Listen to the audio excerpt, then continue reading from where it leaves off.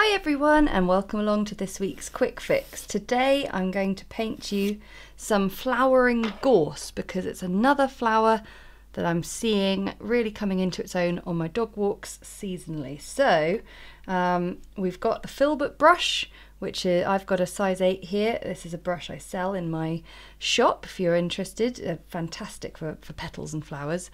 And I am going to now just use it on this forked stem with some cadmium yellow to paint the wonderful petals of the flowering gorse.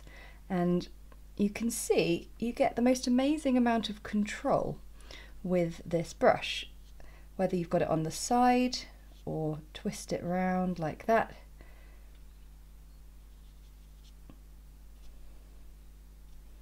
I just love it.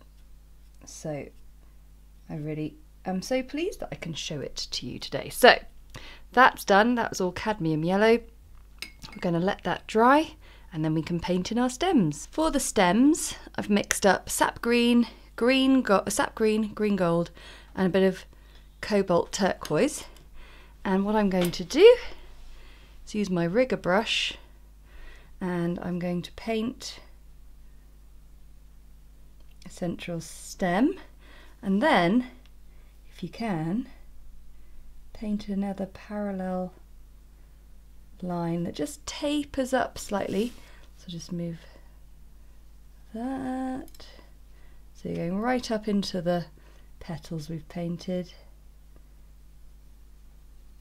Doesn't matter if it catches on each other. And then we'll just finish off the slightly larger stem down there. And then we've got lots and lots of spikes. So I find we've all probably got a preference when it comes to which brush we want to paint these spikes with. I quite like the control of a pointed round, so I'm just using the same colour here. I've got my 2/10 brush and I am painting little clusters of spikes just coming out in different angles, and I'm going to do that all the way up, and then we're going to change colour. To finish off the piece, I've just added some Payne's grey into my mixture, and now I am going to add another layer of spikes, most of which are going to be new ones. You could always just sort of add a little darkness to your pre-existing ones, but there are just so many prickles on these gorse flowers that really there needs to be more.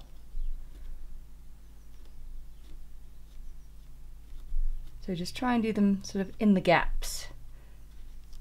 So to finish off, I've got the smaller flathead brush from my Bloom brush set, and I've got some yellow ochre mixed up with my cadmium yellow, and I'm just going to shove, gosh, technical term, a little bit of that colour down the middle.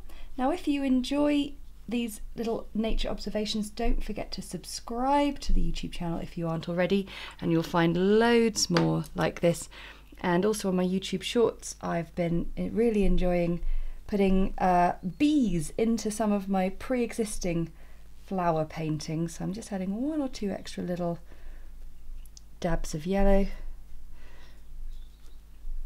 And there you have your quick fix. I really hope you enjoyed that, and I'll see you again next time.